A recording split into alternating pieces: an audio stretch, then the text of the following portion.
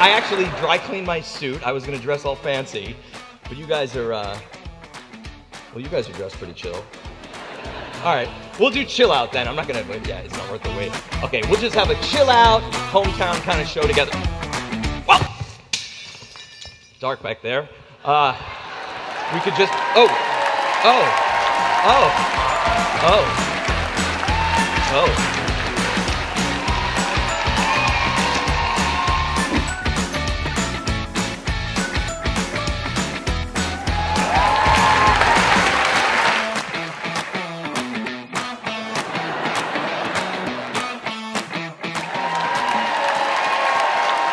So to do this, we're gonna use this kind of water. This is great, and this is, yes, natural spring. That's the best kind to use because what happens is light on that, and with a reflector, you don't have to know this, but just know it.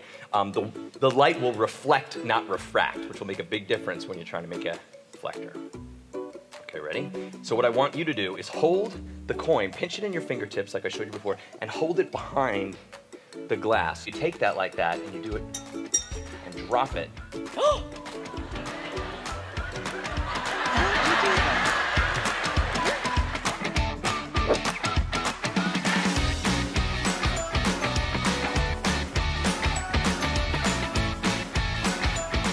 Time, ladies and gentlemen, that we reach through the veil of darkness and contact a spirit from beyond the grave.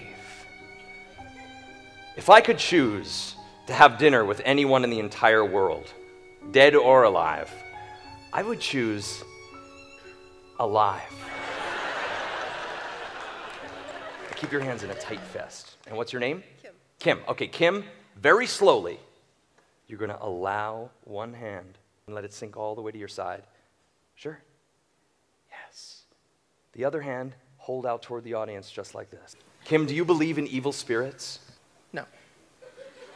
You know, some people say no, but you ask those people to stand naked under the moon and shout, "Dark Lord, devour my soul!" and they won't do it. Kim?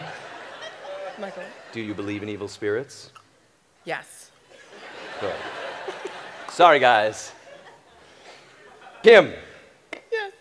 In this urn are the ashes of my grandmother. Am I still supposed to Jolly Ranchers. Sorry. In this urn are the ashes of my grandmother. Okay. Kim, yes. My grandmother was a wonderful woman. She used to say to me, "Michael, you may not be the best magician."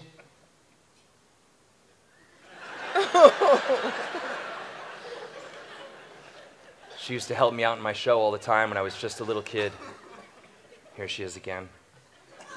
I asked my grandmother one time, and I don't know what you believe in, Kim, but I asked her if she thought it was possible, once we leave this earth, to ever somehow return again. And she said to me, "Michael, the only way to eternal life..." Can still taste her. "The only way to eternal life is to leave a mark, an impression on someone of the living. And if they were then able to pass that impression on, it would be like living forever." Kim! Open your palm.